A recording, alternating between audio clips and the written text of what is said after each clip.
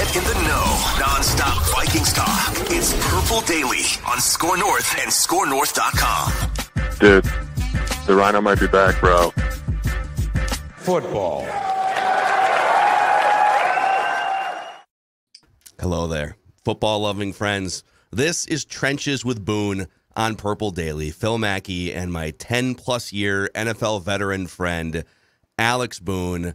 We missed last week because I was busy tending to my ailing father who passed away. I appreciate your patience. The audience has been amazing, but we are back here to dive into life advice, football advice, whatever people really need from the Rhino. Did you just Alex say life Boone. Advice? Stop it. Mm-hmm.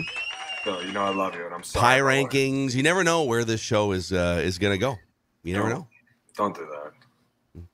Were you watching, by the way? Spoiler alert, we're recording this on Monday night. The Patriots tonight, they're just like going back and forth now. But so Mac Jones started off terribly, and then Bailey Zappi came in and just like threw two touchdown drives immediately. And then I think they might have gone back to Mac Jones at some point. And then back to we have a bona fide quarterback controversy in New England right now that's happening on my screen to my right here. I love it. This whole situation is just incredible. Guys coming out of nowhere. I mean, Belichick just probably loving it to death, but the whole offense is not, because when you're switching guys around, you have to go from one guy to the next guy, back to the first guy, and you're like, wait a minute, what? What just happened? It's horrible. Belichick's like, if we can find an obscure third-string backup quarterback to take the reins. This is what we need. Yes.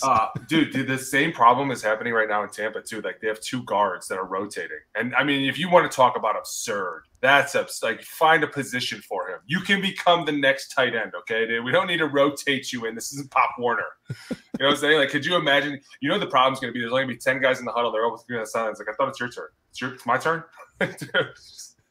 We've got 4 guards in the huddle right now. Somebody please go back to the sideline. So I'll give you my there's no Vikings game to react to this week, although I guess there's some things from the Dolphins game we can get into. I've got some film for you later on in the show. We're going to fire some people's asses here. But I'm going to give you my just general take on the state of the Vikings, and then you tell me if I'm an idiot, like usual here. All right? Here we go.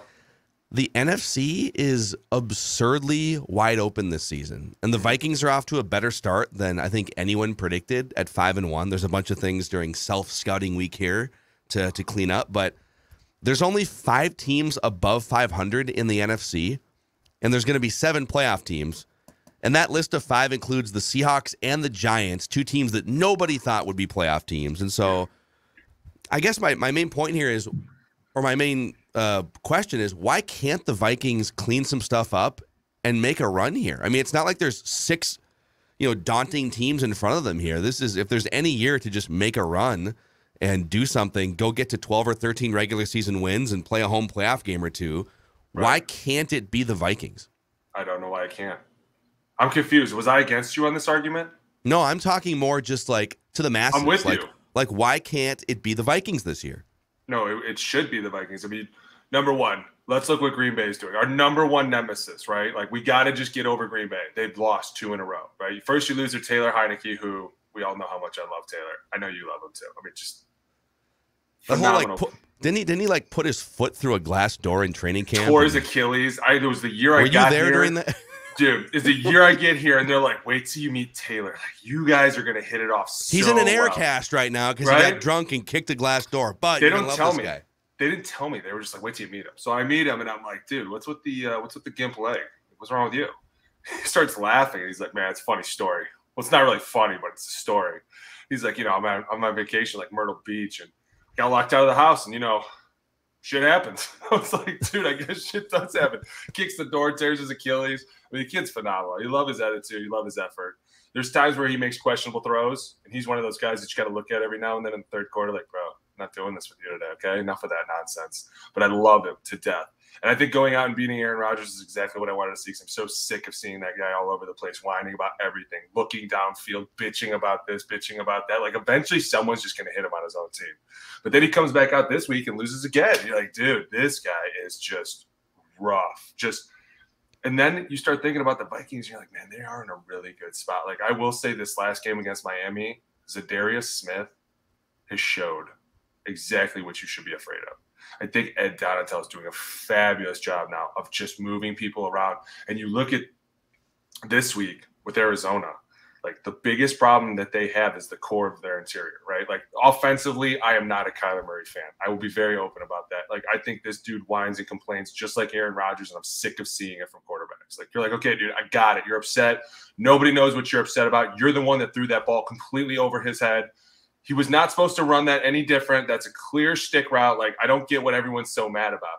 But you look at their offense, and if you're going to go after him, dude, the core and Zadarius Smith last week and what he's been able to do and the ability to put him all around, and then Daniil starts showing up. I mean, like guys are starting to feed off this. And then offensively, yeah, I wasn't a big fan of what they did last week. I talked to you earlier about it, the two-man routes. I mean, dude, I just lost the 5th grade championship game. I've seen enough two-man routes. I want to see something. What? You were beating everyone 60-0. What happened? We played our own team. What? Yeah, we growing big here in EP. What can I say?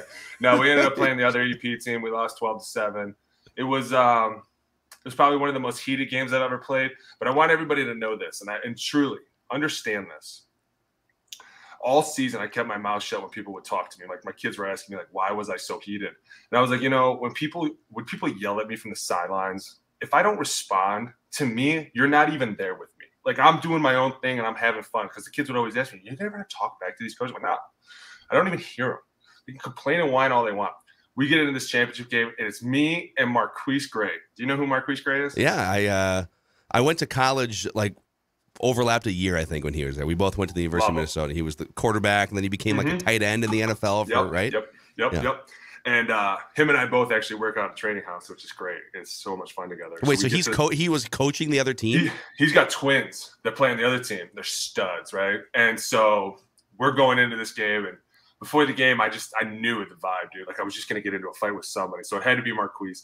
So he starts chirping about something really little, and all of a sudden I just like full force go at him. I'm like, dude, enough. And everyone's like, whoa. And I'm like, it's that type of day. So my kids were like, well, why'd you go so hard at Coach Gray? I was like, because he's a worthy adversary. Like that's one guy that if he's got something to say, I'm listening to what you're saying. Like I respect you enough as a coach and as a player to be like, okay, I'm going to have to fight this. I can't just ignore you and pretend like you don't exist like some of the other kids around me, but I have to give it to him. So for anyone that was there, just know that I love Marquise and I love Coach Santi. They're great guys. I only got in their face and we only got to blows because I respect them, and that's how brothers are supposed to be, right? Like I remember my coaches growing up, they used to fight everybody. I thought it was awesome. Would you I think there's probably a few Purple Daily listeners that would pay admission to come watch your 5th grade teams play football. It was so fun. Can we run a business off this with the city of Eden Prairie Care? Dude, we go 11 men next year. Dude. I'm telling you, next year we had a lot of fun this year, and it was great. We know what the boys we lost, and they learned a big lesson. And sometimes you don't always win when you should. And guess what? You got to move on. You got to eat it and work all year next year to do it again. I thought the coach, from what I heard, my sources in Eden Prairie football said the coaching preparation left a little bit to be desired this week.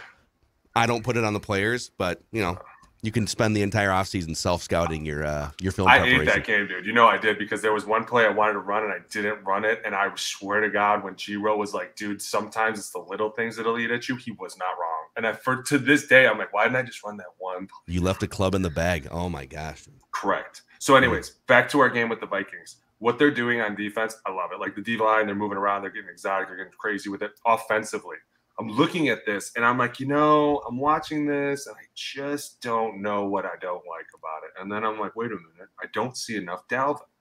That's my biggest issue. And I think that when you look at this Miami game, it starts to scare me because, yeah, I get it. You won the game. That's great. Jalen Waddle fumbles that ball. He doesn't fumble that ball. I don't know where we are. But we're 5-1. They're happy. But when you're looking around, I'm like, man, why did he go so protective of Kirk that entire game? Like I felt like everything was set up off the big play action. I mean, we got tight ends blocking real defensive ends that are giving up sacks, and we're still not being able to protect him. So at that point, I'm like, why are we not just unloading this 5 wide? Okay, instead of letting you put 9 men in the box and my center has to figure out the mic, the right guard can't block anybody today, so the center's really blocking 2 people all day. Like you just put this huge strain on people, and then eventually you should just be like, you know what? Clip books out the door, spread them out 5 wide. I want to see you bring 8 now. Go ahead, bring your 8 guys now, and I'll see. We'll start carving you up. We'll start dicing you up. But instead, it was kind of like we're going to keep this game plan going. Like that's just the one thing I see that I'm like, listen, it's not working in your max protection, spread them out. Make them work for it. Make them show you what they're doing. Make them really, truly cover you. Make them kind of sit back and go, what are they going to do with Justin? What are they going to do with Thielen? Like, there was several times I watched these two-man routes, and I'm like, dude, what? I don't know. I don't get what's going on here. I'm rolling with it. There was one time where Thielen ran a whip back, and he comes out open, and Kirk is like standing there looking at him. And they even show it from Kirk's point of view from right behind. And you're like, dude, throw it. Throw it. And then he took a sack, and you're like, dude, you were in a 9-man protection. How is anybody getting near the quarterback on this? Like, there's just things like this that are starting to show up. And I've told you guys before, I don't talk about the silly things, the false starts, the holdings. That's just moronic. Eventually, you're going to talk, and we're talking about it right now, is if they want to go to the playoffs and you want to be good in the playoffs, what do you have to do? Like, these are the things that's like, hey, these couple things have showed up. Now teams are going to go, hey, why didn't they go open? Why didn't they widen everybody out? Why aren't they feeding the ball to Dalvin Cook? Maybe he's hurt, maybe he's not, maybe whatever. But I'm looking around and I'm like, man, I think the Vikings right now are like the bottom 5 of rushing attempts. And it's like, dude, we should be somewhere in the middle. Nobody said you had to be in the top. Nobody said you had to be in the top anymore. You could be in the middle. But eventually it's like, when you put it all together, I feel like you need more Dalvin, don't you? Like, you need more of that power stick. Give it to him. Like, just let him go loose one game. Have fun. I don't know. They are, by the way. Now, this is a little unfair because half the league, 2/3 of the league has played 7 games. The Vikings have played 6 games. The Vikings are 31st in rushing attempts. Let's say you give them, the extra game. Let's say you give them 20 more rushing attempts. That would put them 25th only. So even if you gave them the extra game and gave them 20 or 30 attempts. So they're definitely like bottom 5 in the league in rushing attempts. But you remember how we talked before about how, like, everybody was worried that KOC was going to come here and there's going to be this complete offense that, and I had talked to CJ Hammond. He was even worried that, like, the fullback's not going to be needed anymore. And I was like, CJ, this team needs the run game. It needs the run game to be dominant. Like, this is what you guys are made up of. This is how you hide the blemishes up front. When things aren't working well in play action, okay, well, now we're really just going to hand it to Dalvin. Like, we're just going to let him cram it up in here. We're going to let him do different things. Dude, AQ Shipley just called me today. And he's FaceTiming me because he wants to show me this play that Kyle Shanahan had run. And it was a play where Trent Williams pulled from the backside, and he whammed the front side nose tackle. He was like, bro. Hold on. You just said wham the front side nose tackle. Football. Insane. He's sending it to me because we're going to pull it up. We're going to do another show this week. We're going to pull it up. I'm going to show it. Please send that to me. Now that we are technologically savvy on this show. Yeah. Dude, but it just, you're looking around the league, and at times I'm like, KOC, man, show me something. Show me something. We're week 6. Show me something else. I don't want to see this anymore. I don't want to see the tight end blocking. I think I'm gonna throw a couple dumb sort of like retorts at you here because it's hard because on one hand they're 5-1. But you're going down. This is self-scouting week. Hey, it's the bye week. We're gonna go in the film cave, and players can go on vacation and stuff. Just don't get arrested. One guy failed at that test. It was Oli Udoh, of course. But like most guys didn't get arrested during the bye week, which is good so far. You being serious? Oli Udoh got arrested. Yeah. For what? He like followed a woman into a bathroom in a Miami nightclub and got creepy, and it's a misdemeanor situation. Like just you know what that is? That's called you're getting cut. You failed the test that you're not supposed to fail. And dude, I can't even.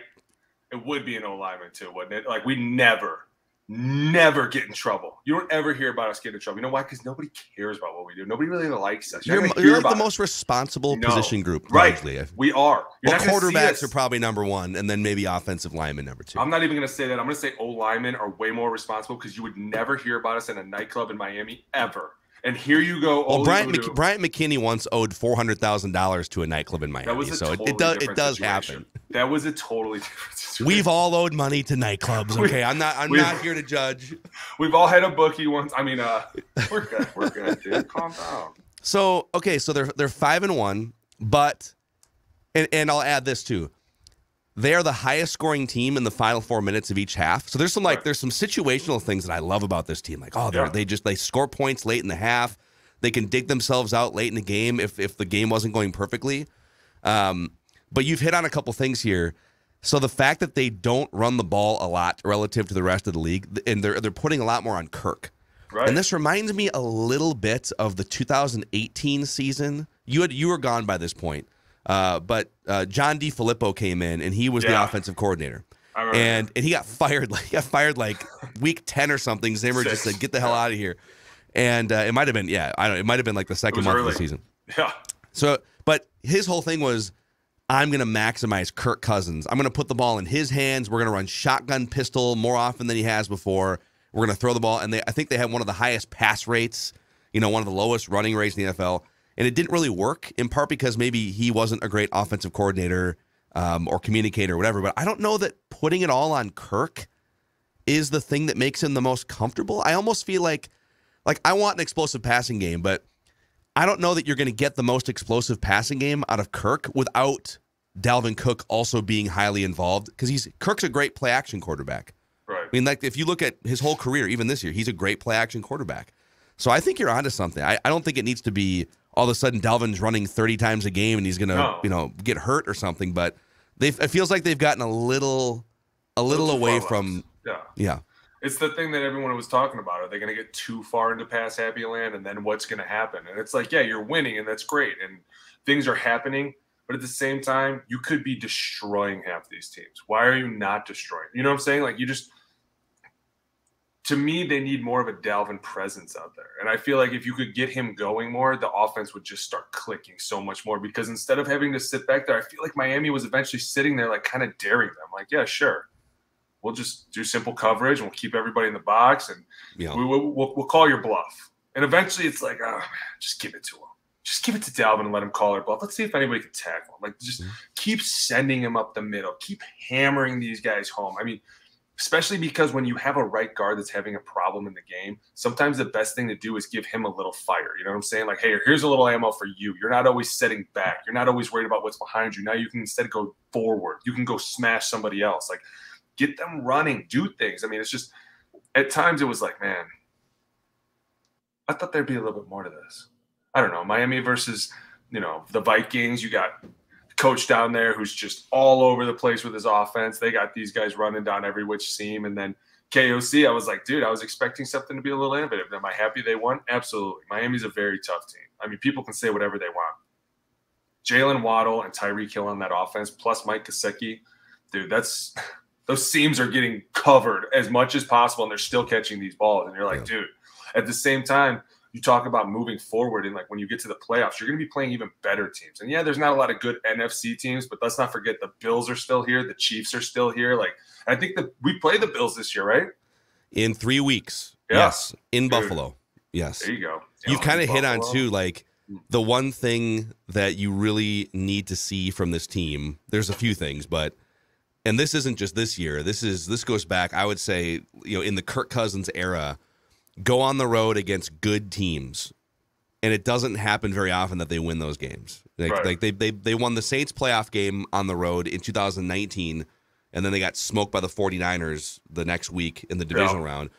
But you can count on less than one hand for sure how many times they've gone on the road against a good winning team, prime time or whatever it is. So the Eagles are the only team so far this year. I mean, that Dolphins game, that's a tough road game, but they're also starting their third-string quarterback, so it wasn't quite the full experience. Still. It's a good win. All you got to do is throw that ball in the air, and Tyreek Hill just finds it. Like, I don't even know how you could lose any games at that point. Like, literally, hey, whoever's back there, just catch the ball and throw it that way as far as you can. He'll get right under it. It's okay. He's ridiculous. Yes. And we're insane. But the only 2 games on your schedule, road games against rock solid or, playoff contender opponents. The Bills in 3 weeks. And then your only other road games after that are Lions. You get Packers on New Year's Day and Bears. So, like, you'll probably, if depending on where the Packers are at that point. And by the way, they have to play at Buffalo this week. They're going to be underdogs. They might be 3-5 and totally screwed. But you've only got a couple chances to show. Can you go on the road and go toe-to-toe with a team like the Bills? Right. I want to see them ramp up to that in 3 weeks. And they could. I don't see any way why they couldn't. Honestly, this is one, like, especially when you think about feeling out there too. Like, I feel like at times he gets kind of slept on because there aren't that many opportunities, but there's so many times where I see him wide open and I'm like, dude, when they start clicking on offense, to me, they'll be able to run the ball effectively, efficiently. People are just going to be like trying to load the box as much as they can. And then all of a sudden, as soon as you spread them out, they're not going to know what to do. And you'll see it more. And I think a lot of it too was early on, there was pressure in the middle. And you know how I feel about that. Like when a quarterback's got a lot of pressure in the middle, some of these quarterbacks don't respond really well. There were some balls that were thrown that were a little bit sketchy again, and you're like, dude, what's going on? He's throwing this ball way over his head. But he's still getting peppered all the time. And it's one of these things where let's get him back into a comfortable position. If we're going max protection and he's still getting hit, we need to run the ball. We're officially back to step one, okay, guys? Like we can't throw any more people. We can't run a one-man route. That's not physically possible. People are going to laugh at us. So it sounds like so Thielen's 32 years old. He's probably not the same guy he was 4 or 5 years ago. No, he's not, because his blocking has gone down. Did you see that play where he came in to block that safety, Thielen? No, you're better than that. You deserve. Which play are you talking about? It was like in the first quarter. It was like one of the first series. They were down back by their own end zone, and he motioned him in to come in, and the guy just came in, and he was like, dude, I know Thielen better than that. Mm-mm. Has he, to what extent has he, I think, just to back up a step, I thought on paper going into the year, I said, man, the Vikings wide receiver group, Justin Jefferson's one of the 2 or 3 best in the NFL. Easily. Thielen, when healthy, is generally one of the 15 best receivers, especially red zone, route running, third down, etc. Yeah. And then let's say Thielen takes a step back because of his age and injuries and stuff. Boy, KJ Osborne could just kind of jump right up there as number 2. It doesn't feel, and this is where you have to tell me, is it because of the personnel or is it something with just the offense hasn't peaked yet? It doesn't feel to me like they have an amazing number 2 wide receiver threat yet on this team. It feels like they've got Justin Jefferson and then some other guys that they're trying to figure out how to get the ball to more consistently if they can't get it to Jefferson. Why can't they get the ball to a number 2 wide receiver? I'm telling you, I don't know. I'm watching him in play action, and I'm watching Thielen come wide open looking for the ball, and the ball doesn't get thrown. I mean, if I were to guess, my best guess was we expected Thielen to have a huge year because we were like, okay, well, everyone's going to go cover Justin Jefferson. And with this new explosive offense, you know, Thielen's going to be running free. KJ Osborne's going to be running free. And Irv Smith Jr. is going to be running free. Like, this is going to be what it is. And we just haven't seen that yet. And I think that a lot of us are kind of like, dude, what's going on? What's the problem? And I personally know what the problem is. At times we have problems protecting. And when we have problems protecting, we have to throw other guys up there to help do things. And that's when, like this last week, when you look at Miami, at times they can be really reckless and they can do things that you're like, wow, defensively, they got a lot of guys up there. They just don't care. But they're well disciplined. Like they're coached well. They get what they do. For as much exotic stuff as they throw, they play it really well. Like they have good coverages. They know where they're supposed to be. And so I'm looking at this like, okay, the play action game makes a lot of sense. Would I be doing it this much? No. And I think that's where I'm like, when are you going to spread it out? When are we going to see this offense from last year that everybody was like, oh my God, nobody can cover anybody. Everybody's wide open all the time. And instead it's like, well, if Justin Jefferson doesn't have a day, boy, it's going to get ugly. We're going to have to see what happens. You know, can Kirk do the whole day? Is Dalvin going to run the ball? Like, there's just been no continuity in my opinion. And I'm not saying it's like the end of the world because it's not. They're 5-1. And that's crazy to think that we're still talking like this and they're 5-1, right? That's why to me, it's like they could make a very deep run in the playoffs because all these things, it's really just them going, okay, well, maybe we sprinkle in a little bit more of this, or maybe we do a little bit more of this. Maybe we spread these guys out this way. It's not like, man, we need a whole new receiving core. We need a new quarterback. Like how many teams right now have legendary quarterbacks on their team that are like, boy, I'll take the backup over this guy right now, right? I mean, and we're just over here like, I just want to see them spread them out a little bit. I just want to see what happens when they start daring people to cover you. I dare you to cover these 5 guys and still try and pressure these 5 at the same time. Your move, big dog. Now we're playing chess, not checkers. Like this is where the intellect comes up. And that's how do you do that? That's the thing. Like they're in such a great spot because they're 5-1 and have all of this room to get better. Like this is one of the worst statistical seasons of Kirk Cousins' career so far. So he's like there's another level to his game in this offense, and but I would take the team wins over the individual back of the football card stats of his career to this point any day of the week. Let's get to the dumb football question here, where I or an audience member poses a dumb football question, and Professor Boone answers it here. This one's from listener Shane, And by the way, I should shout out this dumb football question presented by our friends at St. Thomas Football, Division I for the second year, atop the Pioneer League. And they take on the University of San Diego this Saturday, 12 noon at O'Shaughnessy Stadium. That game is on 1500 ESPN radio here in the Twin Cities. The Tommies are 4-0 and pushing for a conference championship in their second year as a D1 team. Tickets, $15. Go to TommySports.com to buy your tickets today. So here's the dumb football question. Do it. So teams generally script the first however many, 10, 15 plays of 15. The game. The Vikings offense struggles in the third quarter, which, by the way, they've scored 6 points in the third quarter this season, all season. It's a thing. Should the Vikings consider scripting second half plays? No. Second half plays come from adjustments at halftime. So you basically go out in the first half and then the first 15. And I should preface this. The fact that you would run all those in sequence is very rare, right? Like something always happens around 9 or 10 where you start getting off script because as an old lineman, you memorize all those, especially when you're starting to look, what's the first thing you want to see? Better not be a pass, right? I don't want the first play to be a pass because you just don't. I need that first hit. A waggle is a great way to start a game. A duo, a power. You can't mess these up, right? A waggle to start the game is what I always call for. I swear to God, Give me a waggle. They found out that we didn't like to pass the ball the first play because it just made us a little jittery. And so, Giro, I know, he couldn't believe it. So, he put, for, the next 4 weeks, every first play was a pass play just to, rile us up. We went to Denver. We ended up running, a 4-shift motion pass play. And I was like, God, this is just even worse because you're sitting in your stance and they're all, puffing and puffing.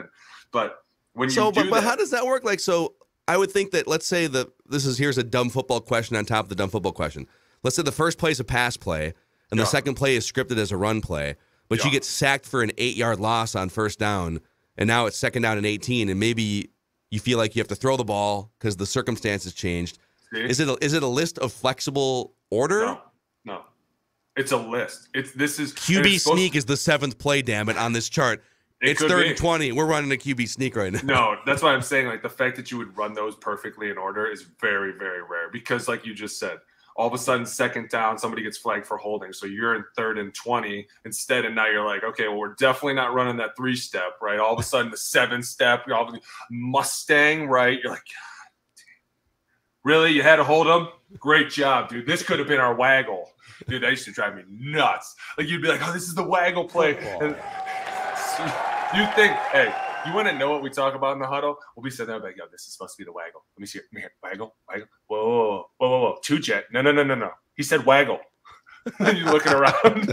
2. Can you at least give me a 3-jet? No, 2. Damn it. I'm screwed. I'm not ready for this.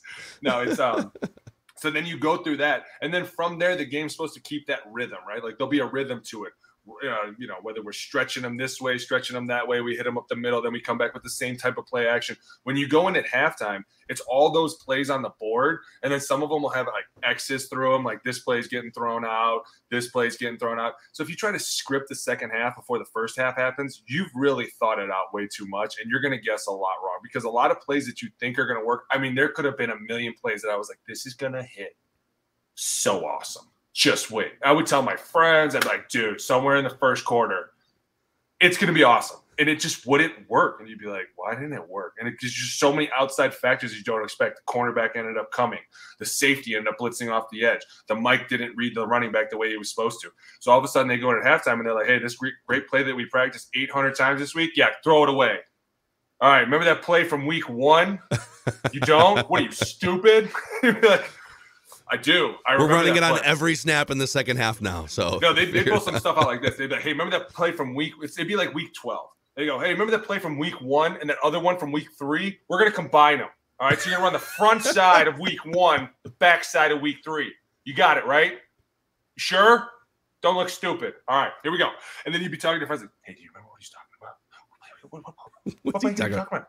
I blacked out in week 4. Yeah. Right? Giro's offense had 400 plays. You're like, which one, dude? Which one? Quick, talk to me. Which one we talking about? Is that the one where I gut? Do I gut that one? I do? Are you sure? You can't ask. Imagine being a rookie, too. I'm thinking poor Ed Ingram is just trying to retain all this stuff, too. Yeah, that would be mad kudos to Ingram for stepping in there. I mean, honestly, There's times where he kind of gets pushed around. He is a rookie. And there are times that he does look really, really good. Now, there are times he gets out of position. He's still a rookie. You have to expect that. And that's why at times I understand why they're doing this max protection. We still have to protect the guy back here, and we still need to give him options. But at some point, it's like, dude, spread him out. Do what you do best. You have the weaponry to go out here and have fun. Sprint Dalvin out there. See who tries to cover him. If you go 5 wide, the middle of the field should be wide open, and you just let everybody run upfield, and then you just run across or right across. Keep it simple, man. And so you're thinking with Dalvin too. It's less about necessarily handing him the ball. It's just getting him the ball in different ways. I mean, I feel like he's on pace for like a career low in catches this year too. I thought he'd be more involved in the short passing game. Yeah, I just don't see him enough. I don't see him out there dropping his shoulder in a defense. Like, I don't feel like the defense fears the offense like they used to. Like, dude, there was times, and as a player, I could see it the way the defense was playing. They were just like, please, God, give it to anybody but that guy. Give it to anybody but that one guy. And then they would hand it to him, and you would see cornerbacks, like, shy away. Like, oh, my God, I can't believe I missed that tackle. No. But they were like, I want no part of that. Now everybody's stepping up in the box, and they're like, well, they don't even run it, so they must not be effective at it. So this guy must not be tough anymore. Can we do our first play? Can we do our first film review here? Because you're going right into it. I got to show this to you. This is where Alex cracks his neck, puts on some soothing, smooth jazz in the background, dims the lights. I'm watching some old school Seattle highlights. I am so excited. Walter Jones is right there crushing somebody. So here's what we have here. I want to pull this up and by the way, if you're listening on Spotify or Apple, this is like the 30-some minute mark here. This is where you would go to the YouTube channel and take a look at this. So this right here, I'm going to run this from 2 different angles for you. This is a 53-yard touchdown run by Dalvin Cook. Now, going into this game, I think his longest run of the season was 16 yards. So this was the home run that we've been waiting for a month and a half from the offensive line, from Dalvin. The behind angle will give you probably more of a view here, but I'm going to run this. Let's just watch the play here real quick so people can kind of see it. All right, boom. Dalvin takes a handoff, waits for everything to develop. There's a mishmash of 300-pound men. He emerges from it, and boom, he's gone off to the races for a touchdown. And then once we get to this point, this probably gives you a better view here because it's a little bit more zoomed in from behind the all-22. This is where I'm just going to turn over to you here. And I'm kind of springing these plays on you because I think it's more fun that way. But when I watch this as just an amateur, fat guy on a couch watching football, I don't know how he emerges from this pile of humanity. like, let's roll this quick here. All right, so first we got an under front, have 5 true down linemen, which is a little interesting. Okay. But notice how the safety's down in the box, so you got a sup. Your safety's up. Get it? Sup. There you go. Is that him right there? Dude. Did I circle the right guy? Okay. You're supposed to look at him and go, sup, dude. All right, so you're putting hamster on the strong safety. We used to call this boss. So this would be called 97 boss. Get it? Back on strong safety. Boom. You got it. Front side, we're slipping to 52. Some people call it a double. Tight end is always blocking alone. This game, he was not good. Come on, you owe me something. This is 52 right here, by the way. Backside, we're going to A1. But see how he's in a 3 technique? You got to kind of throw a little something for that tackle. That's a tough block. So you're A1 in almost kind of a gang, but the center's got to get through here. So let's see what they do. Okay. We're going to roll this slow here. Yeah. Cover 1. All right, first off. So one more step. Center got to get some love on me, dude. Center got to get some love. Go back a little bit. Take it back a little bit. See right here? Center's got to get a little love on that shoulder. He's got to turn that nose tackle. Left tackle. So Bradbury kind of blew by him. And listen, when I say this, nobody's ever meaning to not block somebody. It all happens really, really fast, and he probably thought, I got to get through here because see how tight he is on him? That guy could just grab Bradbury, and then the backside linebacker runs through. They do it all the time.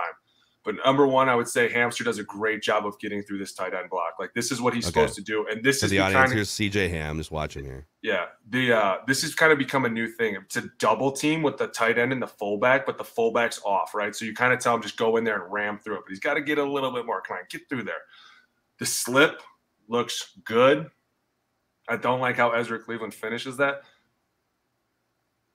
So Ezra Cleveland kind of gets shoved aside here. And if you stop it right here, You think it's so? A This tackle, is, right? and again for the audio audience, Dalvin Cook is right now. He is at the 47-yard line with 3 Miami Dolphins defenders either next to him or one that's in front of him, and only Ed Ingram. They're surrounding him. Like, does this at all look like it's about to be a 53-yard touchdown run? Because to me, I'm shocked. No, and not at all. And look, you see what the problem becomes backside too. See how when we don't get this backer blocked, like as long as you get that guy blocked, you can try and make enough guys on the front side miss because you're expecting them to continue running with. Are you talking about this guy right here? Which guy are you talking about? Can you see on the guy screen here? number 1, the guy that's right to the right of Dalvin? Gotcha. That's the linebacker. Mm-hmm. Ed Ingram eventually got the nose tackle. See that arm? That's a great arm right there by Ed. See, that's why I said he doesn't do everything bad. This is great. See how he makes that cut right there? Yeah, Dalvin runs through this guy right here, which is phenomenal. This backside linebacker doesn't really have a good angle, but Ed Ingram makes this play right here. See that right there where he stops him? Kind of gives him that little bit of force to get through there.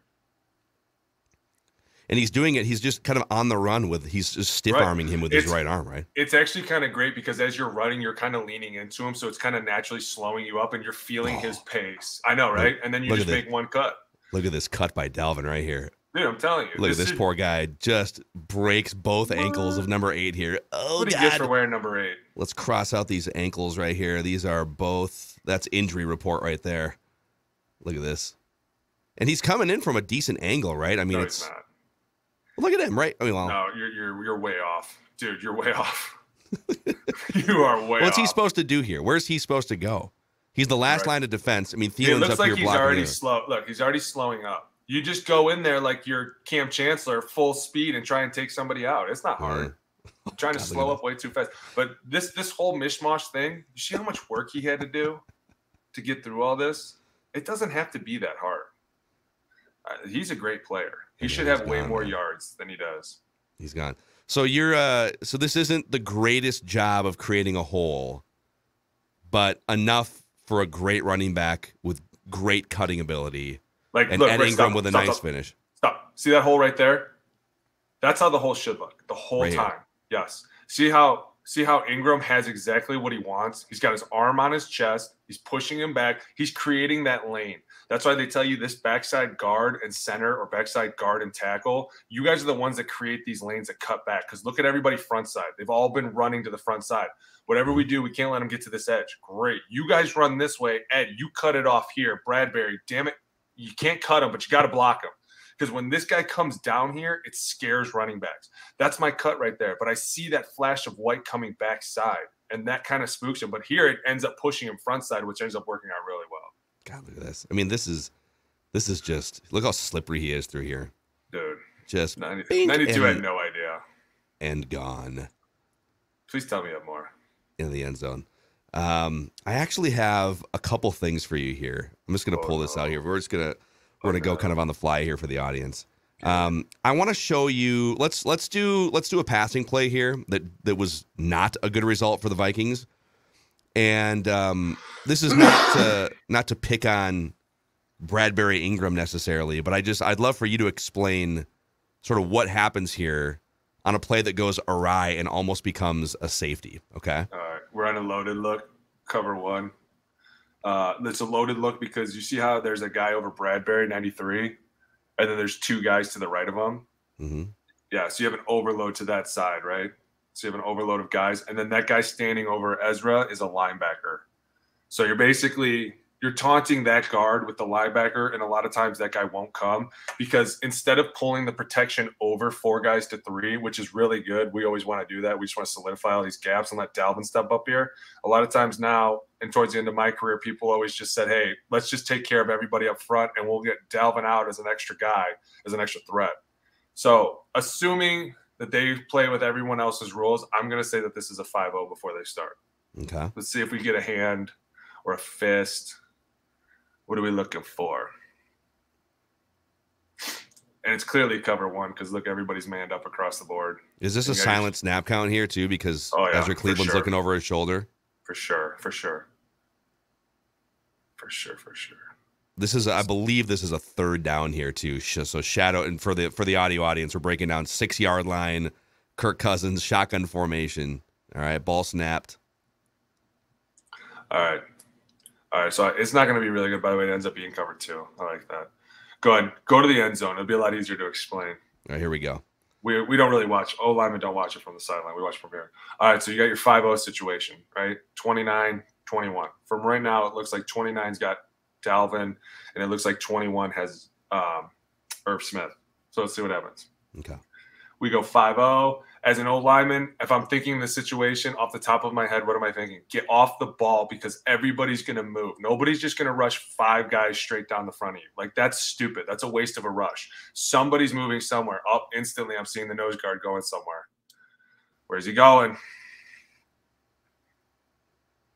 Go back. All right. So I see how I said 55 is not really doing anything. For the audience, these are the guys you want to watch right here. Yeah, see how 55 is not doing anything? He's baiting Ezra because if he were to drop it right away, Ezra would probably kick to the left because I would always kick to my tackle.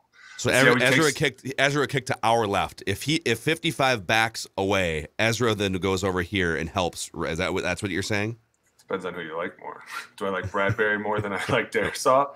I know, really. I mean, in the game, in your mind, you should always have a plan, and this is where guys are not prepared, and this is what's lacking in football nowadays is nobody's prepared for plan B. Plan A is never going to work. Why? Because it's football. You're playing against a live human, and he has thoughts too, and he's doing crazy, wild things that don't add up, right? So all of a sudden they get to plan B and they're like, well, where do I go? And they end up just sitting in the middle. But my thought process was always, who's the better rusher and who is in the worst mindset right now? Is my center having a harder time or is my tackle? If my tackle's having a harder time, then I'm going to get out to him. And I'll always let the center know I'm going left if he drops. If the center's having a hard time, I would have let my tackle know I'm going in if he drops. Don't expect me. Kind of feels like, I mean, dumb football guy comment here again, but like, Darisaw has had a great start to the season, and so if ever given the chance to help to your left or to your right, if you're Ezra Cleveland, you're going right. Wouldn't you likely be helping Garrett Bradbury, right? No, I'm kidding. It would depend. If this was a very known pass rusher, I'd be like, Darisaw, I'm in your back pocket the whole day. So you're saying this? So this looks. I'm going to ask another one here. So you're saying that this is they're disguising this to look like cover 1 with 29 on Dalvin. Well, before the pre-snap, he was down on this line, and he was right in front of Dalvin. And if you go back to the other copy, it looks like, and some people say this, and they misuse this term all the time, it kind of looks like a fence look. And a fence look is when everyone's on the same line, and they look like posts in a fence. But this kind of looks like a fence look with cover 1 behind it. See the safety in the middle? Yeah, back here you're talking about? Yeah. If you take him out of this, it looks like it's 0. But then at the last second, see how 29's starting to drop out? And really 55 is on Dalvin. Right. All of a sudden, yeah, see? And so now you go from man coverage, which it looks like man 1, to now you're kind of in the zone. And so that's how they mess with you as a quarterback. So now Kirk has to know, hey, I'm in my zone. And Cleveland is left kind of looks like helping nobody. Looks like 2-man. So, yeah, what happens here, go back.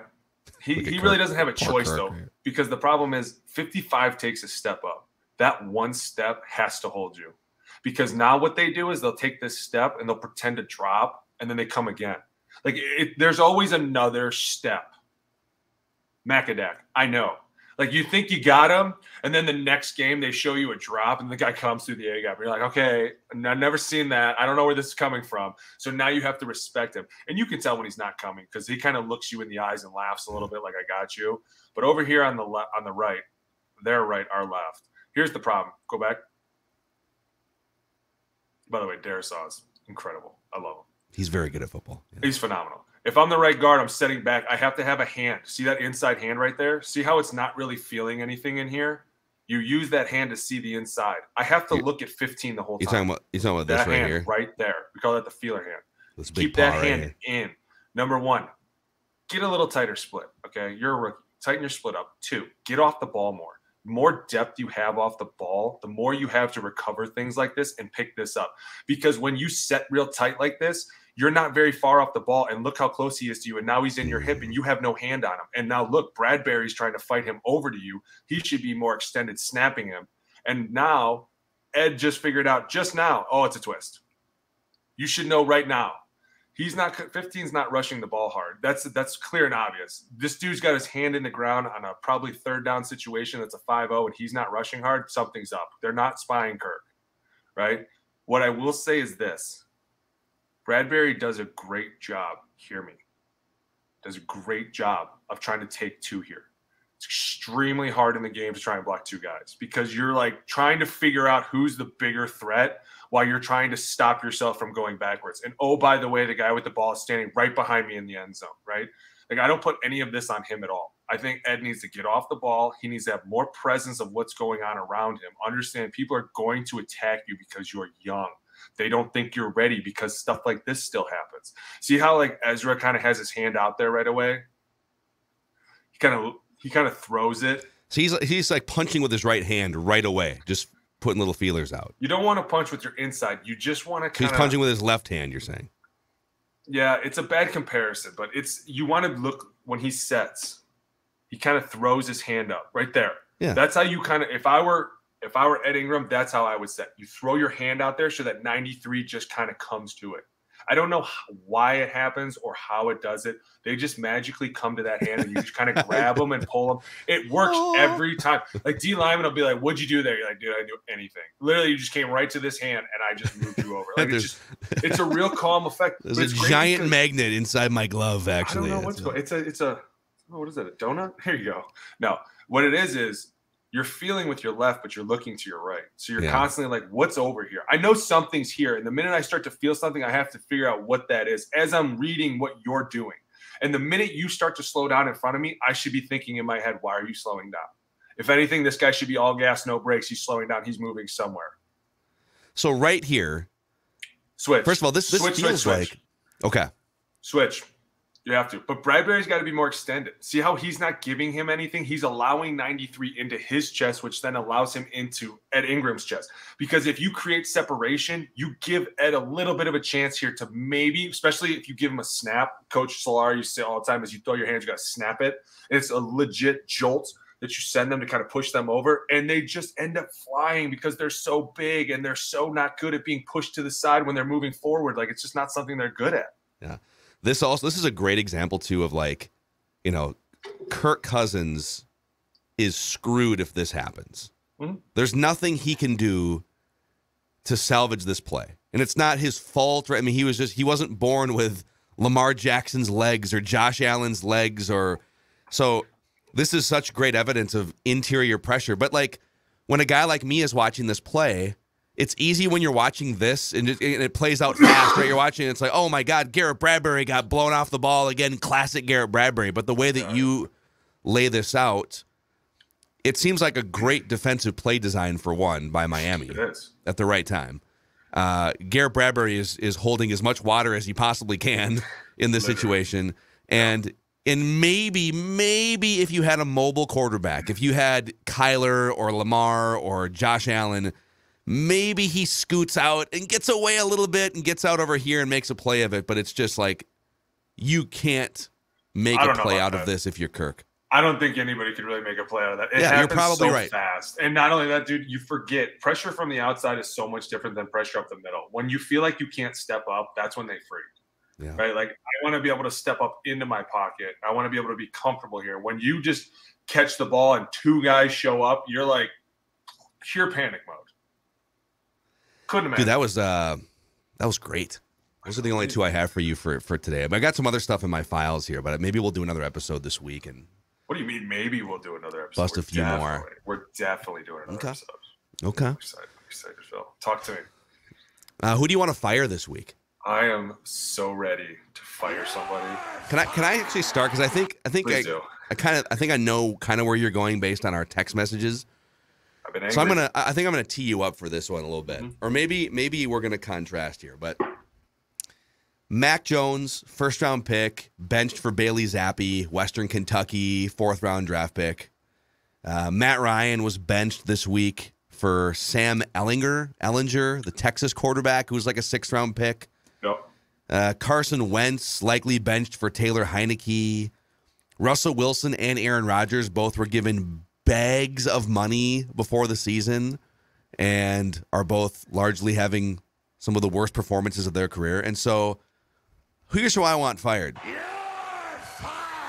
Pretty much everyone who's in charge of evaluating quarterback play in the NFL.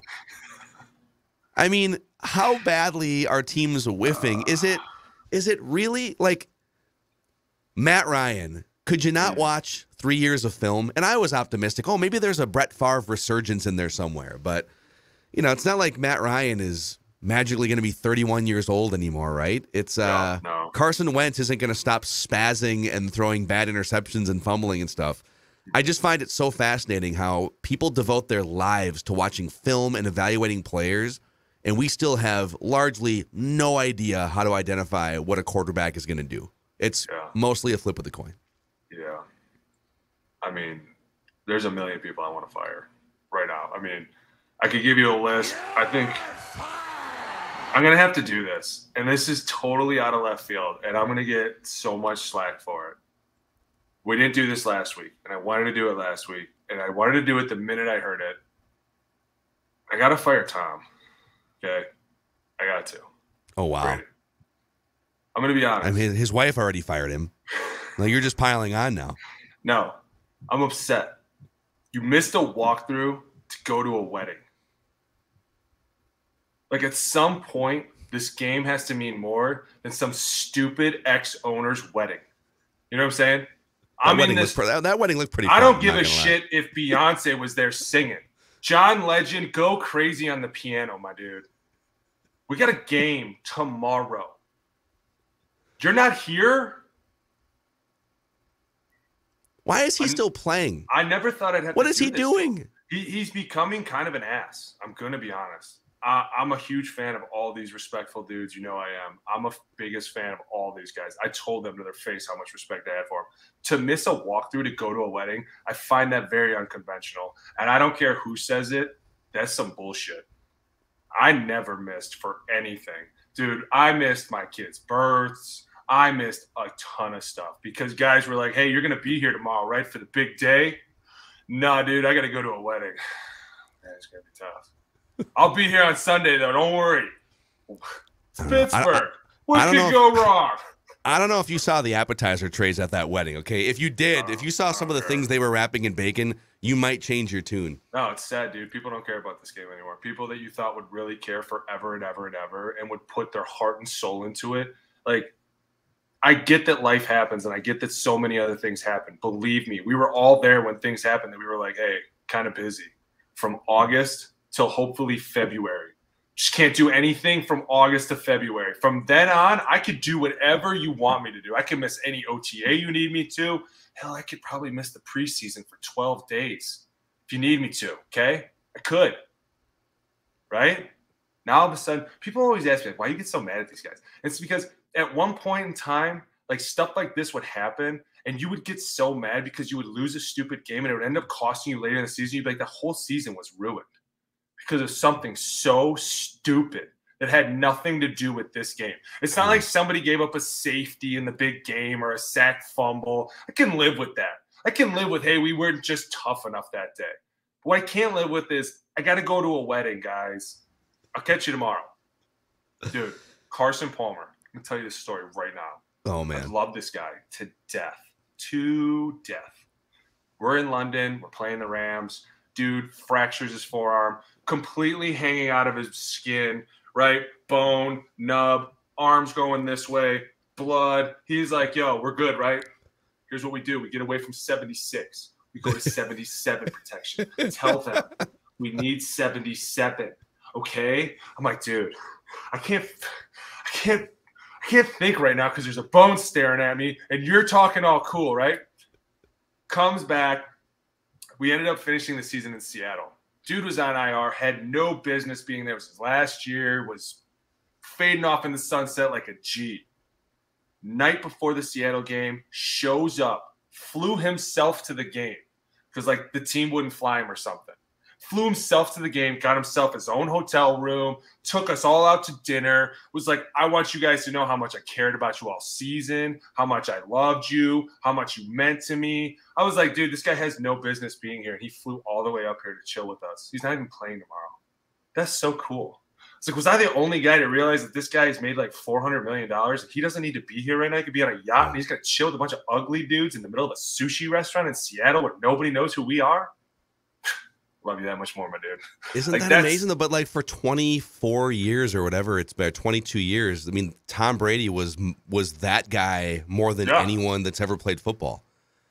And now, but this is a new season. It's a new locker room. It's new head coach, new circumstances. And tell you, man, you either die a hero or you live long enough to see yourself become the villain. And that is the truest saying I've ever heard, dude. There was never any reason or upside to play. Like I get like what you'll tell me is play and hang on to it as long as you can if you love it. No. I think when your wife is like, hey, man, I'm a little unhappy. At some point, it is still just a game, right? It's just a game. He's like, baby, I know you're unhappy, but have you seen the division? Dude, you just lost to the Panthers. So we can still get this thing. We can still get this thing, baby. Just hold on. I know you've got the divorce lawyers lined up. But look at the Falcons are starting Mariota. I mean, come on, we're gonna come back. We're gonna fix this thing. Yeah, okay. As you can't even beat Baker Mayfield's team, and he's not even starting. My goodness. I mean, dude, it's one of those things where it's hard to watch. You know, like Matt Ryan, you're watching him go downhill, which I think we all kind of saw that for a little while. You know, Aaron Rodgers, the way that it's just not working anymore, and the more flustered he gets, and the more it's like, my goodness, I'm not going to put Carson Wentz up there. I'm sorry. I mean, well, he's not in that category. No, he's not like an MVP. No. But you know, it's weird because we never really said that about Peyton or Drew. You know what I'm saying? Like they were always just kept it together, and they were, you know, and yeah, a lot of it is because maybe Tom's expressing himself a little bit more, but at times you're like, dude, come on. Enough of the yelling.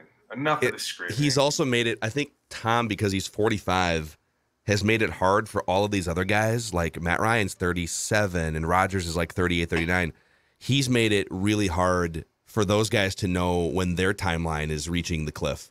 Right. Because everyone's like, well, wait a second. Like Russell Wilson, any other generation of football, we might say, ooh, guy that got by on like turning every play into like kind of an improvisational backyard play. Like, yeah, once he gets to his mid-30s, it's probably not going to be good anymore. But because Tom Brady is playing until he's 45, we're like, what's the matter? You're only 34. You know, Matt Ryan, you're only 37. You shouldn't be this. That?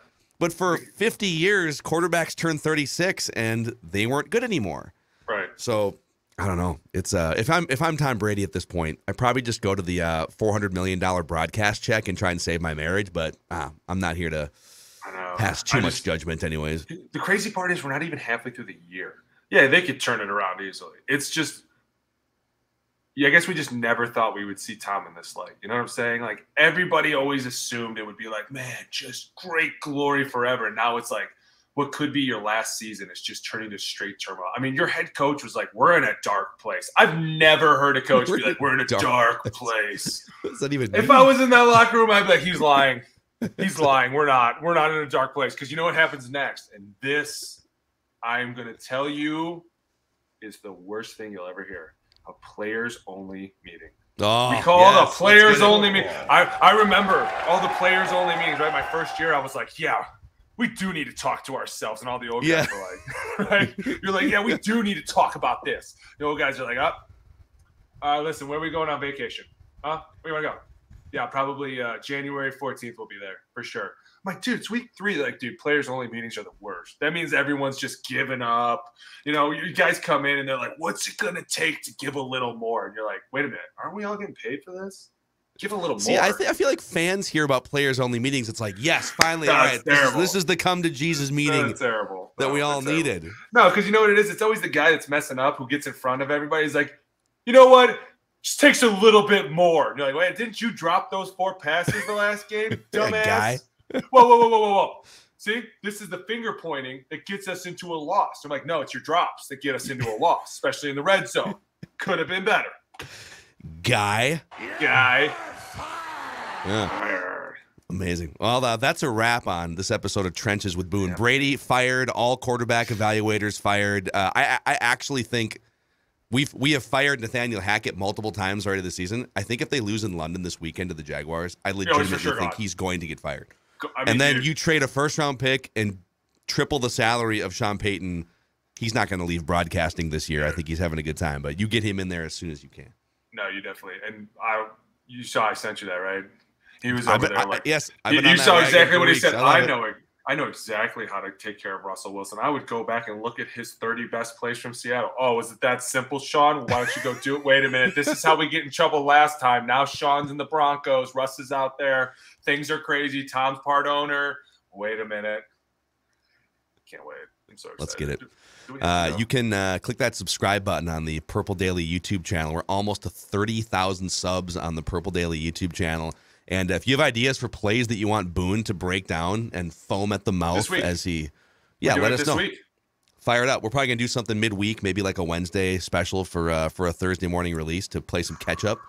So hit us up if there's questions you have that you think are dumb football questions. Send them over via the Score North app, or just throw them in my Twitter DMs, and we can bring them to the show. Throw in like an advanced segment. I want to hear some advanced questions. I want to know how advanced you guys are. Send your dumb questions, and send what you think are advanced questions, and then Alex can grade you on how advanced it actually is, and then explain it to us in a way that we probably don't comprehend or understand. But we're here for it. Yeah. No more. Like, hey, what's a nickel defense? We can't do that anymore. I have a football lifestyle question that I want to bust out at some point that I think will lead to a fun discussion. But I'm ready to go. I know we gotta go now. It's been an hour. People's attention spans. Well, we're gonna leave it for one of the next couple episodes. I have a fun football lifestyle question that I will throw at you. But all right, that's Alex. I'm Phil. Between the two of us, we've played in a Super Bowl and over 10 years in the National Football League. That's right. See you guys.